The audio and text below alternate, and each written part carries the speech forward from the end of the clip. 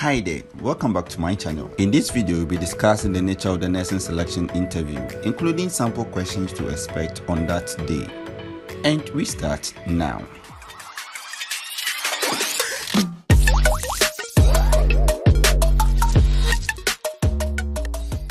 Applying to nursing has become one of the talks of the moment. It looks like Ghana is training more nurses than it used to do, which is very important for every country anyway. Currently, many SHS graduates are interested in the nursing profession not only because of the passion, but it is positioned as one of the secure jobs anyone can get here in Ghana. In addition, you enjoy training allowance whilst in school every month. I mean, who does not like this kind of juicy offer? Because of this, it is assumed that over 100,000 applicants apply every year.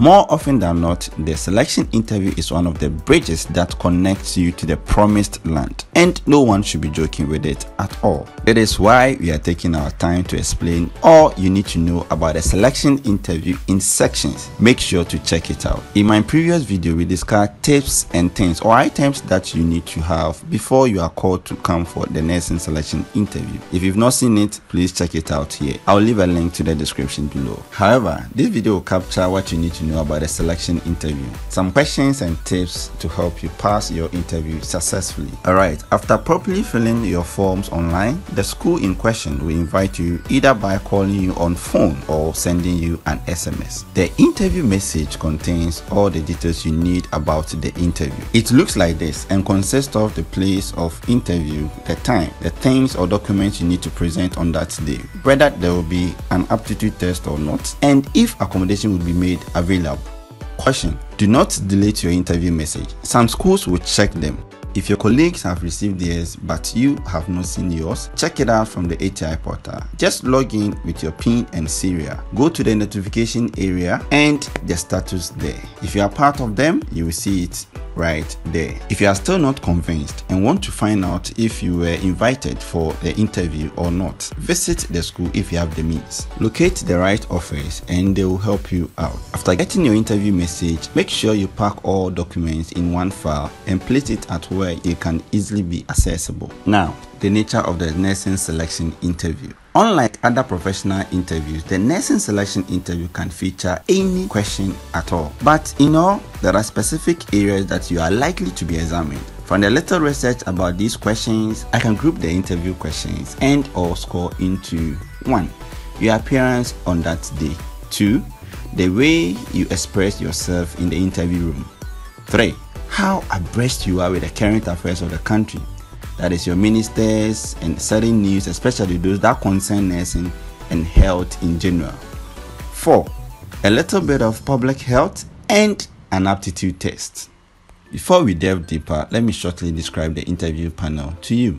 The interview panel consists of 3 panelists. It may consist of the principal of the school, someone from the district health directorate, or someone from the education office, and a health tutor, usually of higher grade. Always note that this may change depending on the school in question. Now, back to how they are going to score you in the interview room.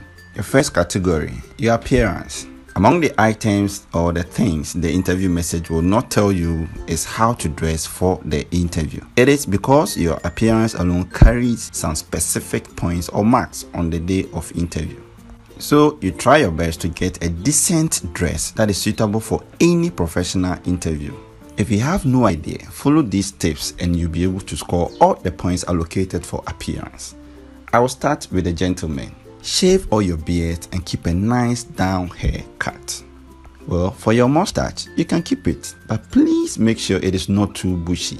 For your dress, find a nice plain black or ash 2-piece suit with a long sleeved shirt, if and only if you can afford it. You can also go for a black, ash or grey trousers with a white shirt and not forgetting your long tie. If you cannot afford any of these, get a nice long sleeved African wear with a black trousers. Wear them with a nice pair of shoes and do not forget your pair of clean socks. Always do your best to avoid colorful trousers like the pink, yellow, red and even blue. Note that these colors are too bright for the professional interview. Just try your best to keep it very simple, neat and gentle whilst you are trying to be very fashionable. Now, the ladies. I'll start with the hair. For the ladies, avoid colorful hairstyles and even wigs. A very simple short hairstyle will help you a lot. If you are keeping a natural hair, make sure to trim it well and avoid putting unnecessary lines all in the name of fashion. Always wrap long hairs so that it doesn't touch the back of your neck. And if you wear any makeup, make it very simple and not too conspicuous. For your dress, we have a two-piece suit with a plain shirt.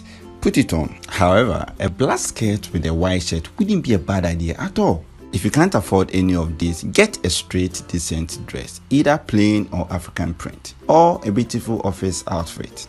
For your shoes, always go for a down shoe. Wearing high heel shoes will put you in trouble. So, as much as you want to dress for the marks that day, put it at the back of your mind to always keep it very simple. But amongst all, try to be in your comfortable dress and shoes. It will make you more confident and less anxious on that day. The second category have to do with how well you can speak on that day. That is self-expression. This is where they check to see how fluent you are in the English language as an applicant. In my previous video, I gave some tips on that, so kindly check it out. Because they are interested in your diction and your choice of words, they will ask you to describe or talk about something. It could be yourself, where you come from, the food you like best, and the festival that is celebrated in your town or tribe. Though they know you are in for the interview, they can ask you to tell them why you are in the room at that moment. A typical question is, tell us about yourself. In answering this, be very concise in your delivery. You can do this by telling the panel your name, that is your full name, age, where you come from, the school you attended, as in the SHS, the course you offered, and what you have been doing in the house. After answering, keep a smile, sit upright, and make sure to put your hands on your lap. If you want to use your hands, make sure you don't raise it above your shoulders. Similarly, we can ask you to narrate how you commuted from where you are staying to the school. Just as always, be very strategic in your delivery. They are interested in your choice of words and construction of sentences. Here, no one knows you or where you are coming from, so be very smart. Find something to tell them. Here is a short guide. You can reply to this question by telling them when you woke up, the time you left the house, and a little about what happened at the bus station. Did you join a queue? Well, tell them all about it. Don't end there. Make it more interesting. List some of the towns on the road to the said place. If you saw any landmark or a national tourist site along the way, do not hesitate to add it. This will earn you some points.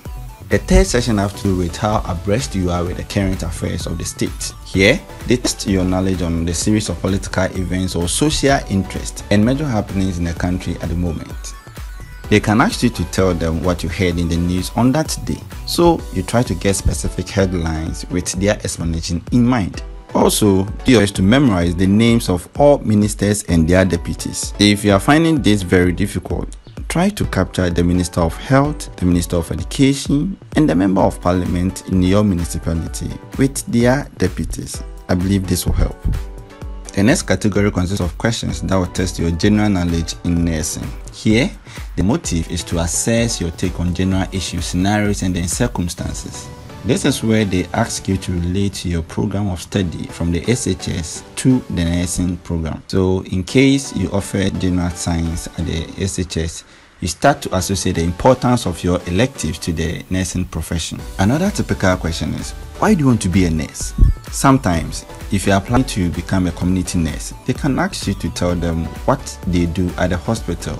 That is the specific duties of a community nurse. So please do your best to read a little about the program you are applying to. Another interesting question. They can ask you to list the qualities that you possess that you think or that makes you think that you can be a nurse. Similarly, they can ask you to list some of the departments we have at the hospital and their specific functions. So please read a little bit about that too. Some of the questions are very specific to elective subjects. So please, before you come to the interview room, make sure you have revised your notes. The next category, aptitude test.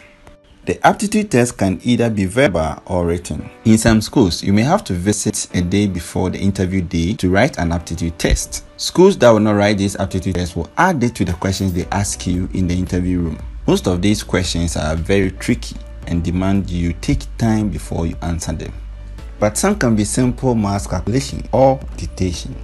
If you are lucky, they will ask you to spell certain health-related diseases and terms at the hospital like pneumonia, diarrhea, cerebrospinal meningitis, osteoarthritis, not forgetting some of the names like artesunate amodiaquine, artemether lumefantrine, stethoscope, and even the syringe. Some of these questions are to test your level of understanding and how you may react in a particular situation.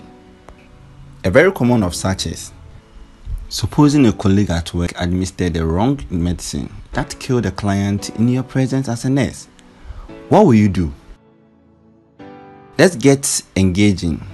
What do you think about this particular question? Please leave your answers in the comment section. Alright, so let's move to the next category, that is public health. Before you even enter the interview, make sure you understand most of the public health terms and issues that we have here in Ghana.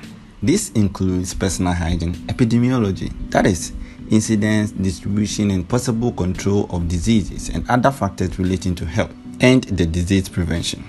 Take this advice from me. You have to read more about the prevalent diseases you have in your locality and how to prevent them, because there will be questions on that as well. You can read about the common ones: malaria, cholera, diarrhea, and even the childhood killer diseases that we have here. Now, in this era that we are battling with pandemic, make sure to read more about the coronavirus. It will help you a lot. Alright, having stayed up to this point, here are some few tips to help you along the way. 1. In most cases at the school, the interview is first come, first serve. So you make sure to be there before the time that they've even stated in the interview message if you really want to leave earlier than expected. And mind you, you'll be asked to pay an interview fee, so please prepare for that. 2. When you enter the interview room, always make sure to keep a smile. Greet them and wait until they offer you a seat before you sit. After sitting, do not cross your legs and make sure that your feet is flat on the floor. Keep your heads up and always speak louder. 3. Do not try to impress anyone on the panel by answering more than what you're supposed to answer. Reply to the questions they ask you. And always note that some of the answers you give may give you a leading question, so be very careful. 4. Do not bring pity for favors in your answers. This will not work. Shun talking too much about the struggles of your family at the interview room. Avoid washing your dirty linen in public. This is a very bad practice. Keep your answers straightforward and simple. 5. When a panelist asks you any question, look straight into his or her eyes and answer whilst trying to engage the other panelists as well. 6. In answering the questions, please be very free but mindful. There are some statements you cannot take back. Some questions are to make you laugh out loud whilst you are feeling tense in the interview room, and others are to check your temperament, so be very careful when you're answering some of these questions. The last tip: the time for the interview or the time that will be used in the interview room may differ from individual to individual. If you are lucky, you may use less than 5 minutes. Others may enter the room and spend more than 10 minutes. So after preparing, please take your time and pray for the favor of the Creator to locate you on that day. If you find it very helpful, give me a thumbs up. Don't forget to share until it gets back to me. Thank you for watching and see you in the next video. Stay safe.